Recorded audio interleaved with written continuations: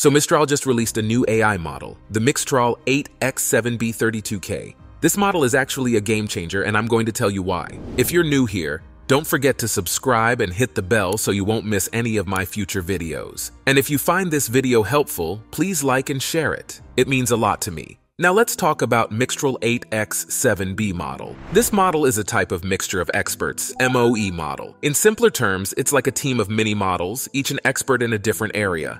There are 8 of these experts, and each has 7 billion parameters. That adds up to a massive 56 billion parameters in total. To give you a perspective, that's nearly as big as Llama 270B. What's really cool about this AI model is its ability to handle a 32K context window. This means it can understand and work with much longer pieces of text than previous models, leading to more coherent and detailed outputs. Why does this matter? Because it allows it to be incredibly versatile. It's not just good at processing language, it can help with coding, create content, and much more. And it does all this with remarkable accuracy. In fact, it beats other big names like Meta Llama 2 and OpenAI GPT 3.5 in many key benchmarks like Superglue, Lambda, and Codex. It's also impressive in handling different languages and following instructions accurately. So what's behind MIXTRAL 8x7B's exceptional abilities? Let's look at its architecture. Like most modern AI models, it's based on the transformer architecture. However, as I mentioned before, it uses the MOE approach, meaning it breaks down tasks into smaller parts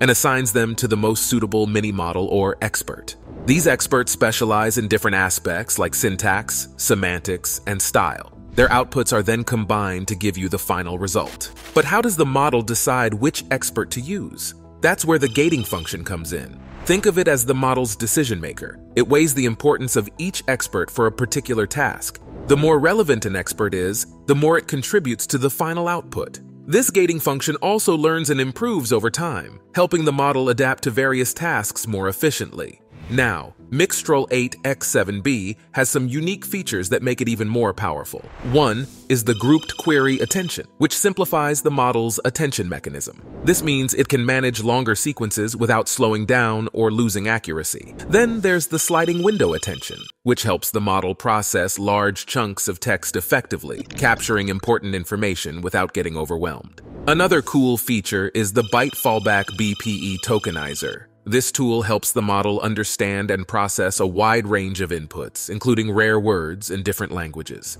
It can switch between byte-level and subword-level tokenization, getting the best of both approaches. Lastly, it uses 2 experts at a time during inference.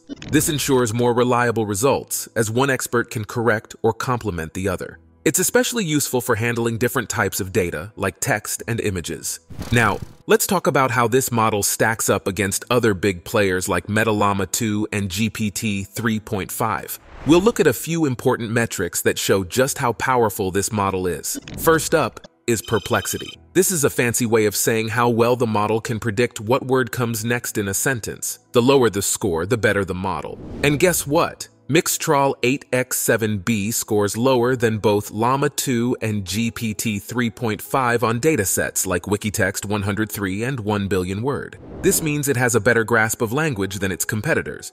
Next, we have accuracy, which is all about how well the model answers questions or completes tasks. Here too, the new MIXTRAL's model shines brighter than the rest. It shows higher accuracy in various tasks, proving it's not just a jack of all trades, but also a master of many.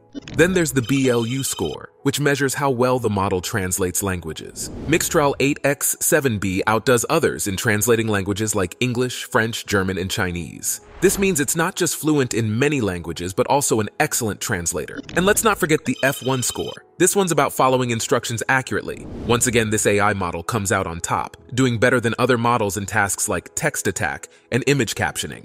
Now let's talk about what this model can do. First, there's natural language processing, which is where the model understands and generates human-like language. It can do a lot here, like summarizing long articles, analyzing sentiments in texts, answering questions accurately, and classifying texts into different categories. MIXTRAL 8x7B can also write essays, articles, stories, etc., all while maintaining high quality and creativity. Another area where this model excels is coding assistance. It helps with writing, debugging, and optimizing code. It can complete code snippets, generate code from descriptions, find and fix bugs, and make the code more efficient and readable. Content generation is yet another field where the model shows its prowess. It can create original and diverse content, including images, videos, audio, and text, so it can generate realistic images from descriptions, make videos from storyboards, create audio from transcripts, and even develop unique artworks and music.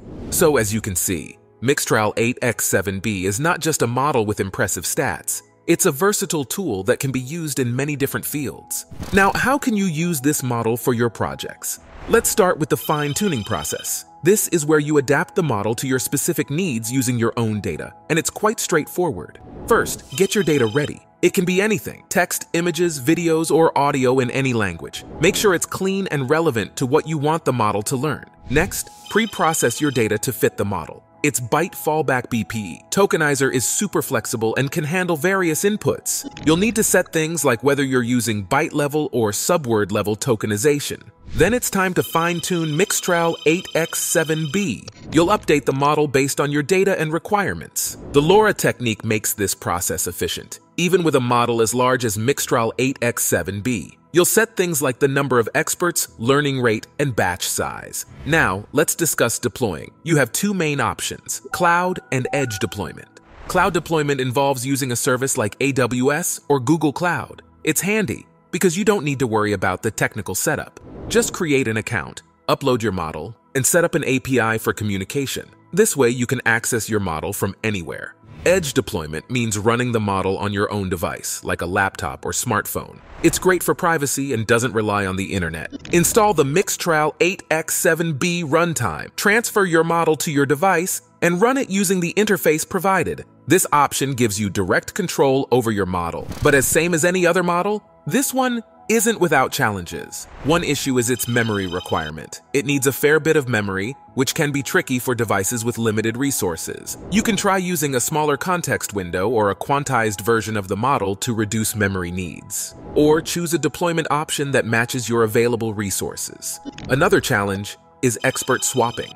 This happens when the model switches between experts for different tasks, which can sometimes lead to inconsistent results. You can fix this by using a fixed set of experts, fine-tuning the model for specific tasks, or employing a verification mechanism to ensure consistency. In summary, MIXTRAL 8x7B is a flexible, adaptable model with lots of potential. It's powerful, but also requires some consideration in terms of memory and consistency. With the right approach, you can leverage its capabilities for a wide range of applications. And that wraps up our talk about MIXTRAL 8x7B32K. I hope this video has been informative and helpful. If you liked it, please give it a thumbs up, leave a comment, and don't forget to subscribe for more content like this. Thanks for watching, and I'll see you in the next one.